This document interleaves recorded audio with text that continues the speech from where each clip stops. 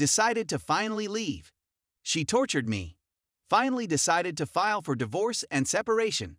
When we had our first child in September 2020, my wife changed dramatically. The first few months were challenging for both of us, as they are for most couples. Her a little more with PPD, and our LO was having colic. It began to improve as we settled into a routine, and by month 6, she was messaging her ex and concealing the fact that he had stayed over while I paid for her to take a trip to give herself a break. I had to coax it out of her, and she assured me that nothing had occurred. At this moment, I should have fled. I assumed she was burdened with taking care of a child after that, so I took the child a lot more so she could go skiing, camping, and so on, none of which was provided to me. In my mind, I needed to assist my PPD spouse more. The ex reappeared, and she wanted to restart the relationship so she could enjoy the amazing she used to have. F up again, I attempted to work with her to find a solution.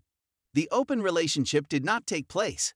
Months later, she said that I was not a supporting spouse and that she wanted an open relationship once again, or she would file for divorce.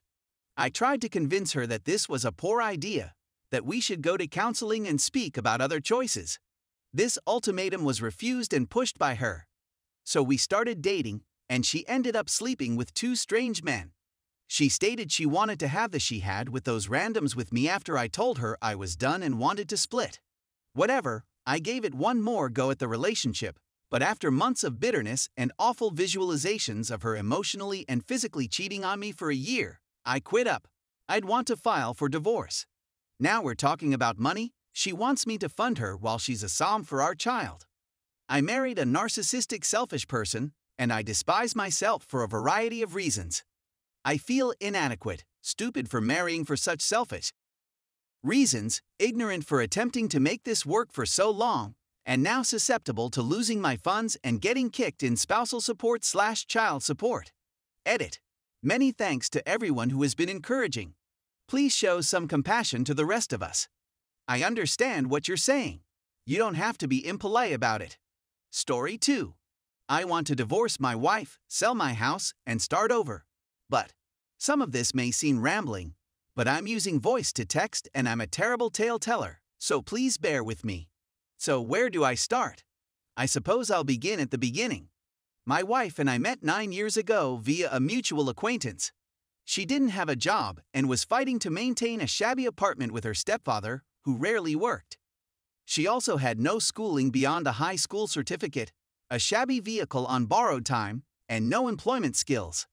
At the time, she was 22 and I was 34. Our life was fine back then, albeit a little boring. I expected this to alter, but we'll get to it shortly. I essentially took her under my wing and encouraged her to continue her employment search. She filled out a few applications here and there, but she had a general negative attitude about it, arguing that she would never find anything since she lacked an education and experience.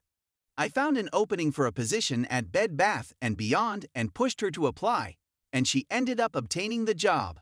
She then continued to fold towels and tidy shelves for 3 years as I stood behind her advising her to keep seeking for something better since she received a $10 rise during that time.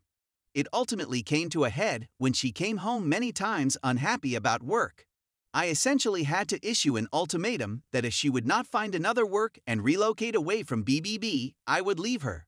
We had just married, and I was the only one producing any type of money. I wanted to get out of our squalid apartment, better our life, and purchase a home. I knew she had a great work ethic when it came to her job, whatever it was at the time, so I assisted her in finding a better job at a window tint and graphic design company, running the front desk and answering calls. And after 5 years of working that job and working her way up to manager of the business, she was at the end of her rope dealing with the owners and the rampant nepotism that caused friction throughout the company. Aside from the fact that her job atmosphere made her unhappy and grumpy all the time, she had to work every single Saturday, which meant we couldn't go anywhere or do anything, and I spent all of the Saturdays at home taking care of our apartment/house and her child. When we met, she had a 2-year-old daughter who is now 11 years old, and I had my own struggles with her. I've attempted to set penalties and guidelines for the child throughout the years, but I'm constantly rejected and minimized by my wife. My authority as a step-parent is constantly being challenged, and I have told my wife several times that if we do not put our foot down and stick to our guns, the child may get out of control as she grows older, and I'm already seeing symptoms of this. I eventually persuaded my wife to seek for another job within the firm I work for in a different department, and she got it and has been doing really well for the last year. Our life has never been amazing, and it has mostly consisted of vaginal intercourse, and that's about it. I used to go down on her all the time, but I stopped since she never returned the favor, and I guess I've had maybe a dozen in 9 years. I've tried everything to line things up and get her involved, but I'm coming to understand that she's simply a bland and uninteresting person, and this is one of my major issues. She is completely uninterested in anything. It doesn't seem to matter what work she has. She always comes home in a foul attitude, and he's almost impossible to approach with a regular discussion. I've gotten to the point where I seldom see her in the evenings, which makes me think our marriage is finished. She comes home every day and does nothing except smoke pot and watch videos on her phone. She began begging for a pottery wheel around 6 years ago, claiming that if I gave her one, she would get into it. We've lived in our home for nearly 5 years, and purchasing this required me to continuously push her to solve credit concerns, and it was all a headache since she didn't want to do anything. Back to the pottery wheel, I looked up how to construct one on YouTube and spent a lot of time in my garage attempting to put her one together out of a ceiling fan motor and some other materials. It came together and ran rather well, but the motor lacked power, so I scratched it and broke down and paid $600 to get her a good tiny one to get her started. I also created a lovely space in our basement for her, complete with additional lighting, storage, a throw table, and a table for her pottery wheel. I purchased the pottery wheel 2 years ago, and she has only used it once. Every day remains the same and never changes. She arrives home in a terrible mood, smokes marijuana, and checks her phone. She has no interest in anything, and it is beginning to annoy me. After all these years, I expected her to come around, and maybe something would ignite her interest, but she didn't. When it comes to cleaning and yard work, I honestly have to state that I do roughly 80% of the work inside the home and 90% of the work outside the house. The only time she does anything is when I complain, and I really don't want it to come to that. She knows I prefer my kitchen clean, and she knows I like my home to be at least somewhat tidy. I'm not foolish when it comes to these things. I simply believe we can tidy up after ourselves and use the vacuum cleaner every now and then. It would also be fantastic if she would do more in the kitchen, but this is a struggle I've been waging for so long that I now do it alone.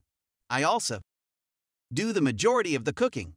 I've also realized throughout the years that I have a continual want to please her and make her happy, since that's the kind of person I am, and I've been hoping for a long time that she would start doing the same. She has her moments, but she is largely concerned with herself. Her priorities in life are her job, her kid, her cannabis, her Jeep, her friends, and watching on her phone, in no particular order. I don't feel like I belong anywhere, and this has to be the loneliest marriage ever. I'm unhappy and sad, and I have no one to speak to about it. I'm 42 years old and have no family other than the family I've gained via marriage. I have a nice work and a reasonable income, but if I sell this property and get divorced, I would be homeless. It's extremely unfortunate since I like this home and have put a lot of effort into it, and I don't want to go. In an ideal world, she would just take her daughter and go, but that is not going to happen. After 9 years, I'm beginning to understand that she's not going to change because I'm hopelessly optimistic. She doesn't care about me, and as far as I'm concerned, she may as well despise me. I don't want anybody reading this to misinterpret what I'm saying, so I'll say it now. I've struggled with drinking, and I'm an insecure person since my previous wife cheated on me many times. But over the past several years, I've been trying very hard to better myself and change in the hopes that it may inspire my wife to do the same.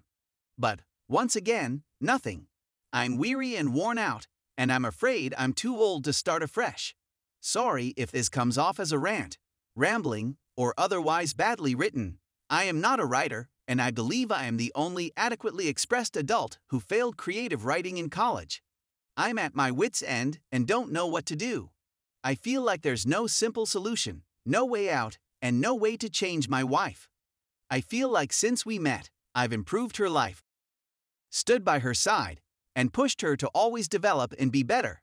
And I don't think she appreciates it or treats me with the respect and love that I deserve.